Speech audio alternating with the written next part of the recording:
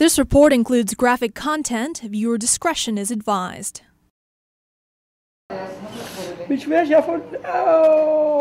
Her expression says it all. Searing, excruciating pain.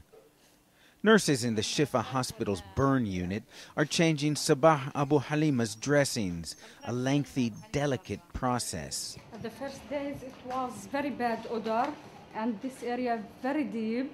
Tendon, bone was, you can show it. Nowadays is better than previous time.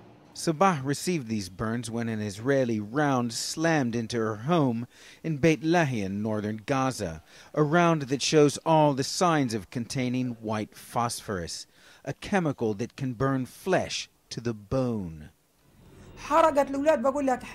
It completely burned the children, recalls Sabah. From head to toe, the house was in flames.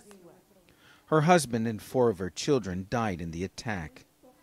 The doctor who treated Sabah was puzzled when he went back to check her burns. When I opened, I saw the smoke coming from the wound, like cigarette smoke, white. Sabah's home is on the edge of Beit Lahia, not a crowded neighborhood, houses separated by gardens.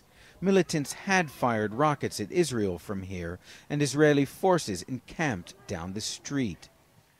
The damage caused by Israeli shelling is evident inside the house, and there are clear signs that something strange was used. More than 2 weeks ago, shells hit the Abu Halima house, and since that time you can still find scattered around the house these strange blobs of black material that smoke if you move them, break into flames, and have a very strong and unpleasant smell. Amnesty International's team in Gaza is investigating Israel's use of white phosphorus. Amnesty has no doubt Israel used and misused it in Gaza. This is a legal weapon, but it's being used in an illegal fashion. White phosphorus is illegal, and the aim of white phosphorus is to provide instant smoke for soldiers on the battlefield.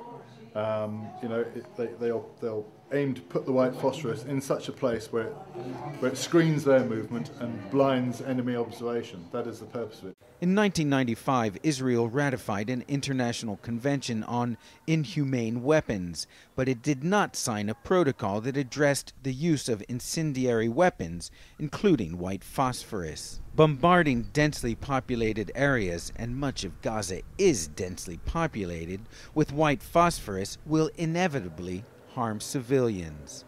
Israel initially denied using the weapon, then said it was using no illegal weapons.